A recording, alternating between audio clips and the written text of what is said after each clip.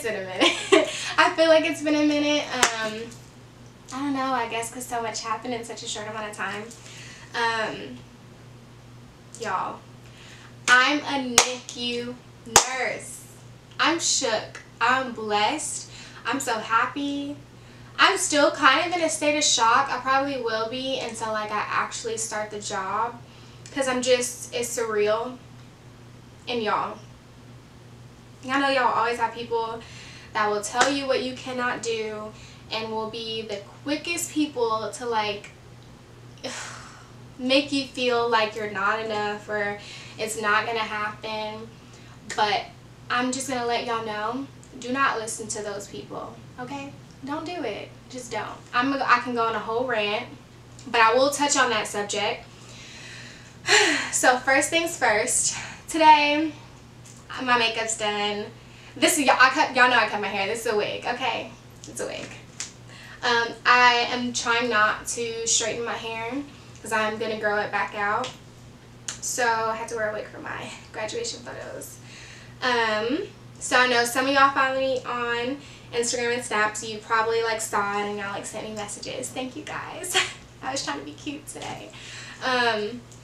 It was fun. We shot at like 3 different locations. And I had one in like this black romper that was really, really cute. And you know, with the other little graduation coat, my white coat, etc. And then I had another one in all white Janu scrubs. So I just can't wait for you guys to see the final project. I can't even wait to see the final project. He sent me one photo today, and it was unedited too, and it was just super cute. So I'm like, when he does like what his magic photography skills does, like, it's gonna be great. And so I'm only like 6 weeks out because I graduated May 11th. So I don't know, I'm just super close to graduation. So yes, guys, about my job, because I know that's what you're here for. And I know a lot of my followers want to be NICU nurses, and there's not that many people that are like influencers in nursing and stuff that are NICU nurses. So this is exciting. I got a job at a level 1 hospital and trauma center, and I got a job that has a level 4 NICU, and so I was told our residency orientation is 6 months long. I know some are 12, so I was shocked when I heard 6. By the end of the 6 months, I'm going to be training and working in a level 4 NICU. Level 4 is the highest acuity possible. So I am excited. I don't think you guys, I feel like you don't really know much about like what I like from a clinical standpoint. I like high acuity. I always have. Like, my friends joke about it. My preceptors know, like, I am a high acuity person. I'm one of those people, like, I don't like to sit still. And when I'm working, like, I want to work hard because I get bored easily. So if there's nothing for me to do, I get bored. Time goes by slow. But then also, high acuity means less patience. I'm the type of person where I really like to give great care to my patients and like be able to like interact with them, talk with them. With the babies, I won't be able to talk with them, but I'll just be able to give them that care that I feel like they deserve and that they need. And it also, great care and nurturing and comfort will make them, will help them to grow a lot better. Like, they really, really, really need that. You know, they're in that trust and mistrust phase. Trust goes a long way in their development. So yeah, I'm just so excited. And so y'all already started working on a brain sheet. If you follow me on Instagram, you know that too. And I will put it in our Etsy store once it's done. But I need to like tweak it, and also I kind of want to use it beforehand so I know like what needs to be on there, what doesn't need to be on there, what's common, etc. So yeah, the interview for it, y'all. In my email, it says 1,500 applicants applied, and then they granted around 60 people. A girl who's in the interviews with me calculated it because we were all freaking out. She's like, based on my calculations, like there's like 3 people each time slot. There's 60 people interviewing for this position. And then she was like, I went back and looked at a photo of the last residency program, and there was only 7 people in the photo, so I think only 7 people get it. So I'm thinking there was 1,500 applicants, 60 people got interviews, 7 people were selected. I won't know, y'all, until I actually start the job to see how many people were selected. But yeah. So I'm just kind of baffled, and that's why I'm just so shook, and I feel so blessed, like immensely blessed. Because out of 1,500 people, then after 60 interviews, like you remembered me and decided to call me back. And the moment, y'all, it was so surreal because it kind of felt like a movie. You know how when there's like in movies and they show the person on the other line and like they're talking on the phone with them, and then like they're on speaker and there's like a boardroom table with like all these people sitting around the table when they're making the dramatic call, and then once they do it, then like everyone in the background starts cheering. That's what happened. Like that's what, like, at least I'm envisioning that's how they're in like a boardroom table or whatever. But like when they called me, I was literally headed home from school clinicals. So I was at the elementary middle school that I'm assigned to, and I just finished teaching that day, so I was tired, but it was a good day. And it was like 3:34, something like that. Headed home, and I get a call, and I see it's a call that I don't have, and it is a Houston number. So I'm like, oh my god, oh my god, oh my god. Also, y'all, my job is in the medical center, and y'all know the Houston Medical Center is like, so this one is like super high tech, and just even after my interview, they like took me on a tour. I've never seen like some of those high tech things. Granted, and I've been to a lot of the other hospitals. I've also been to like the top children's hospital in the medical center. I don't even think I saw as high tech equipment there either. So I was just like, this is what we doing. They getting this kind of care. This is awesome. So yeah, and it was so cute and colorful. That's the other thing. The other NICUs that I had been to, like, they weren't colorful, and like it didn't look like it was for children. This one, it's like, ugh. I feel like if I say too much, you're already gonna know where it is, and if you do, that's fine. But it's just gorgeous and cute, and just it makes you happy being there, even though like that situation is for not the happiest, so at all.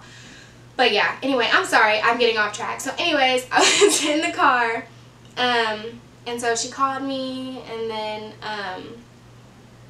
she's like, how do you think it went? I'm like, oh my god, I think it went great, and I just loved it, I love the people, etc, etc. They're like, great, well, we're just calling to offer you the position. I literally was silent for a minute, and then I just started screaming. I was like, oh my god, seriously? And then, oh you guys, so the camera died. I don't even know where I left off because I was just so excited. But yeah, so I don't know what to say. I don't even remember where I left off. But anyways, yeah, they did the call, and there was the cheering, and then I don't even know. I was driving, and I think I even told her, oh my god, I'm driving right now, and I'm gonna try not to crash. I think I literally said that.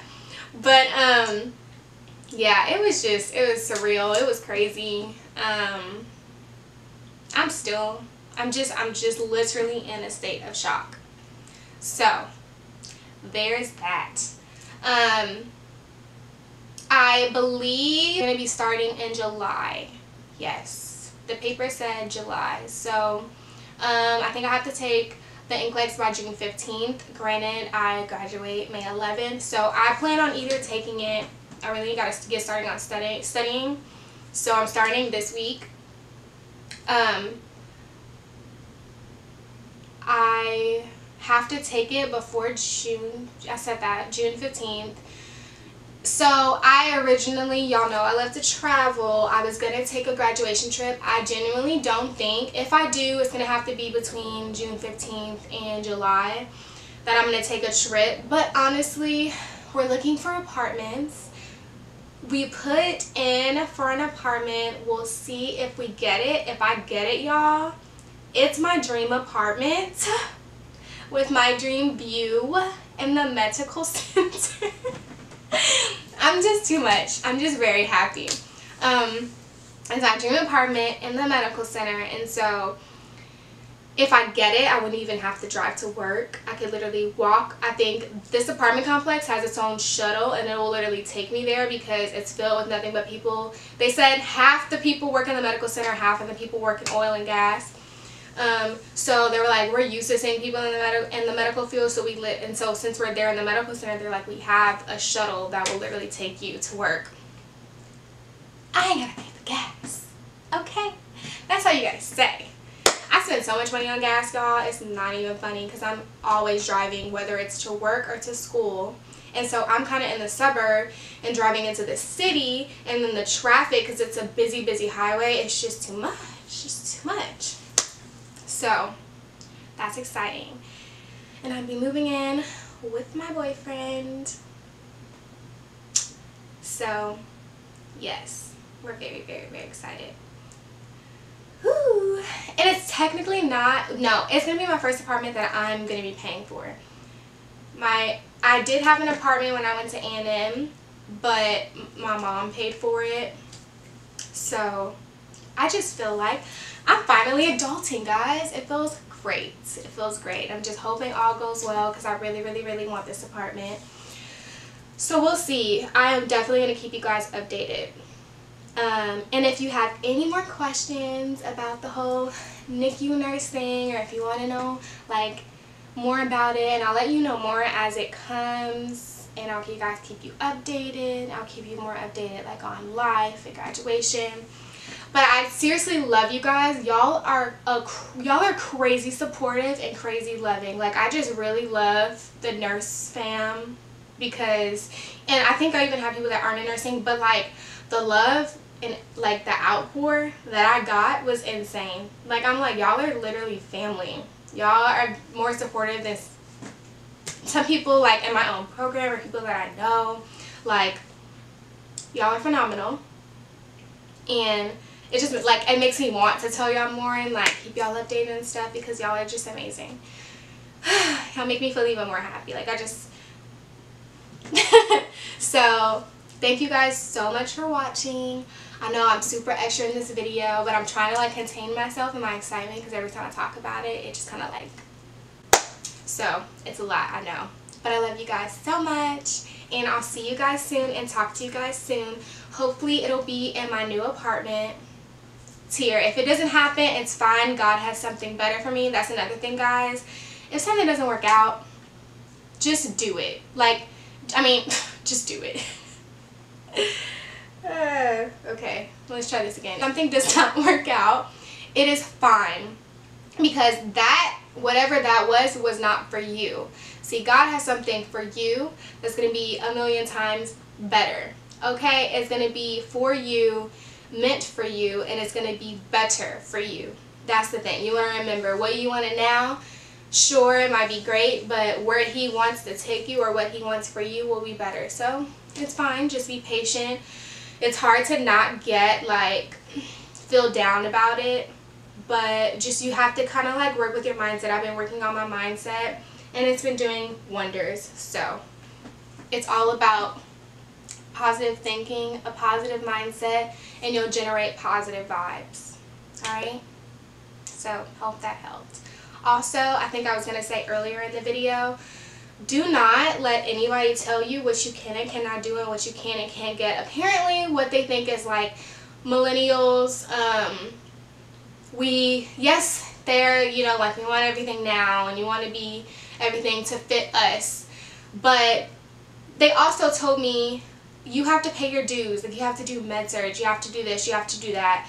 First of all, at least in my state, we do residency programs. You literally have to they ask you, like, you have to write down what specialty that you want. Why would I put med-surg if I know that I want this other specialty? Like, they're asking for a reason. And I think that now they're realizing, if you go into something that you don't want, you're literally only going to stay there for 6 months to a year just because you're trying to get your feet wet or get in the door so that you can go to the job that you really want. So they're spending thousands of dollars on you only for you to leave. Obviously, that's not smart. That's not smart from any standpoint. That's not smart for you, and that's not smart for them. So I think they're figuring that out. So don't listen to the people. I literally had people telling me, like, just don't apply to one thing, go try other things, which, I mean, I also agree with that too. I wasn't just applying just for NICU. I was also applying to PICU, because in PICU you still I love children in general, first of all, but you also take care of little newborns and babies as well. They get from newborns all the way up to like 20 something years old sometimes. So I mean, I still get to take care of that specialty subset that I wanted, but also I'll learn something else about the other age groups, you know, so you can still expand your search, but don't let them tell you not to just apply for what you want at all. Like, do your best. Honestly, I could have been going up against people who had 4.0s, or like, I don't know if they could be higher, but like, let's say that they had a 4.0 and they may not have got it, because really it's just about your level of commitment, your level of passion, your excitement, the way that you are relaying that to them. Like, people think if you show them that you're desperate, that they're not going to want to give it to you. They want that desperation. Like, who would you not want to hire somebody who's like, oh my God, I want this so bad, I'm just so excited about it. Being able to take care of a patient that cannot take care of themselves, and then be like, infants pick up from the vibes that you give off because they cannot talk, so they generally pick up on your aura. So being able to be that calmness and that sense of comfort for them is just unimaginable. And so to go to a job where I'm giving them the care that they need, and knowing that they're going to grow from this, or possibly even be 21 years old later, and you know how they have annual conferences and they come back and they see you and they're just thriving and you never even knew they were being in the NICU? Like, it makes your job worth it. Like, I just keep going because it's kind of how it was in the interview.